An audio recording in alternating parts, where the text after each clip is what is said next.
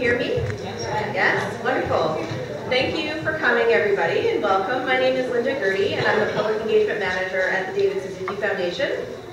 And I'm Kathleen Mullen. I'm the Executive Director of DOCSA Documentary Film Festival. Yay!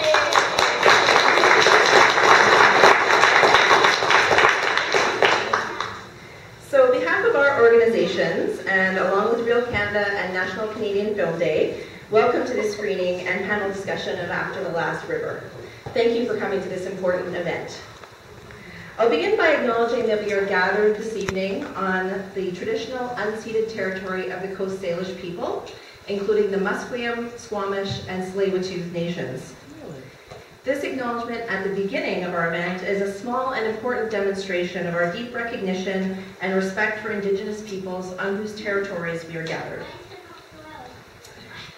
This event is one of more than 1,800 screenings of Canadian films taking place today, or that have taken place today, from coast to coast to coast, as well as internationally, as part of National Canadian Film Day. To share just a few examples of what has happened today, in the north, the film Angry Inuk, which portrays the impact of seal hunting protests on Inuit communities, is playing in Iqaluit, and also in Dartmouth, Winnipeg, and Toronto.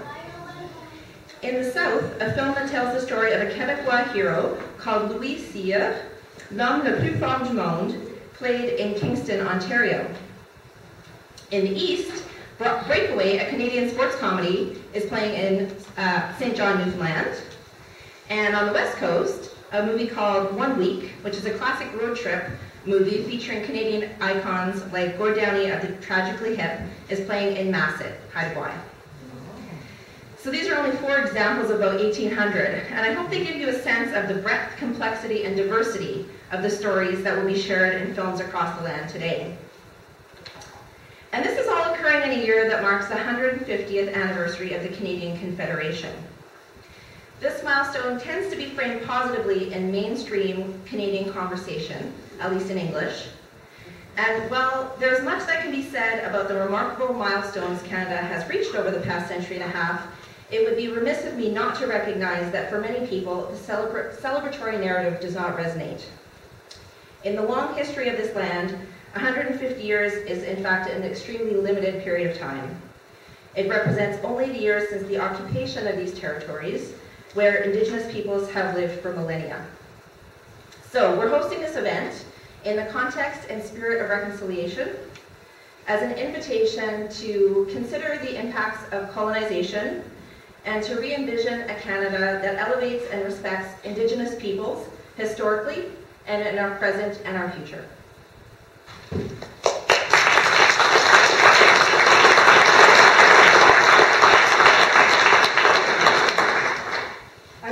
Acknowledge the Government of Canada's support for this National Canadian Film Day screening of After the Last River.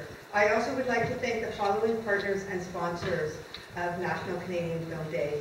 It's CBC, Creative BC, UBC Robson Square, Directors Guild of BC, Point of View Magazine, who have provided a beautiful free copy of their new edition, A Salute to Canadian Documentary Filmmaking, with all of you. So hopefully you did pick up the Point of View magazine, which is a really great read.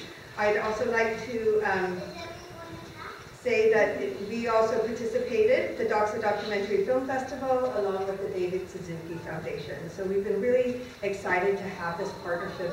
I think it's the first time we have partnered with the David Suzuki Foundation, so we're thrilled about it and being part of this day.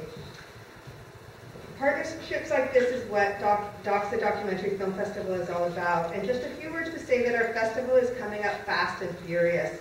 We are opening on May 4th with a fantastic documentary produced by the National Film Board of Canada, The Road Forward, directed by Marie Clements. It is a musical documentary that looks at the history of the Native voice. And it's really quite spectacular, and we will be opening at the Vogue. I'm just giving us a plug because we are starting in a week and a half.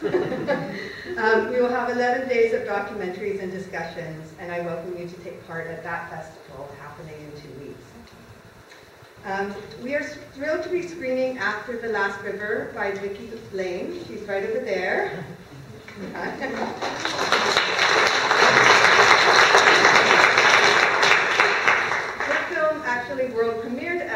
Doxa 2 years ago, and it won a really great award at Doxa, the Nigel Moore Award for Youth Programming. So we're really thrilled when we were coming together to talk about this partnership around what film we wanted to play. Dorothy Wooden, who is Doxa's Director of Programming, suggested After the Last River, and then we all kind of put our heads together and made this happen.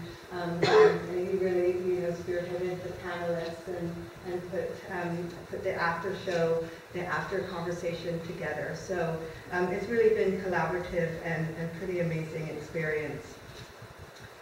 The panelists will introduce you to you after the screening, so please stay for afterwards. But we also have a very special guest here tonight, an award-winning journalist and author. So please welcome to the stage Deputy Mayor Jeff Meggs.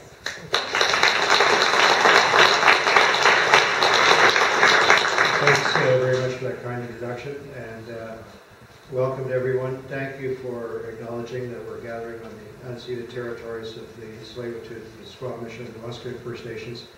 This is the project of reconciliation is one that the City of Vancouver has undertaken in a very serious way. It's a very difficult and complicated one, but the acknowledgement is just one part of it. And another part of it, which is relevant to tonight's gathering, is that when we agreed and decided to celebrate Canada 150 as a city, we thought we should acknowledge right in the name that the history of the city goes way back past 150 years ago.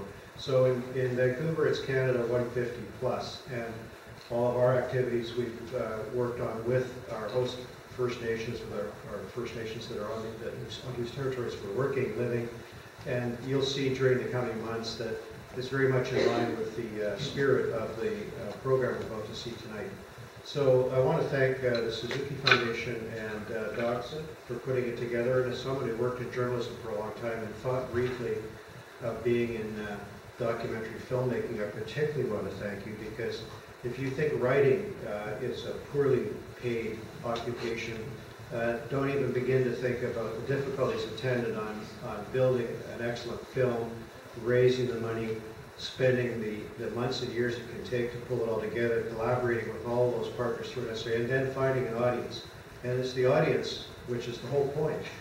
and I think in documentary filmmaking, one of the hardest things to achieve. So I want to congratulate Victoria and the rest of her team for putting this together and bringing it here, because it's only through, I think, documentary film that we can really hear with respect the entire thinking of people who are being impacted by things like the diamond mine, and also see these different perspectives and experience in a modest way what they're going through and where they live, and why it's so important to them that they be supported and that their message reach a wider group of people. So thanks to the organizers tonight, thanks to the filmmakers. I'm not here to make a long speech. I'm hoping that you enjoy the film and have a good evening.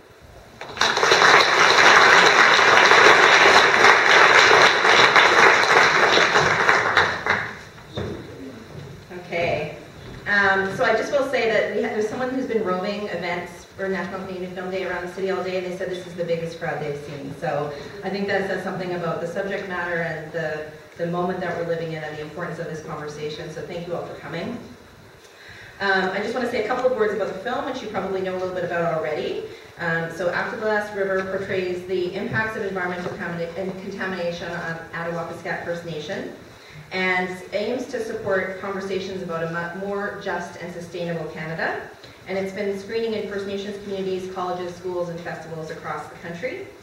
It won Best Canadian Feature at Planet in Focus and the Nigel Moore Award at Doxa, as Kathleen said, and has been described by film critics and programmers as the most pressing portrait of Canada you will see all year. And we do hope that you'll stay afterwards for the powerful panel discussion that we anticipate. So just a reminder, turn off your phones and enjoy the film.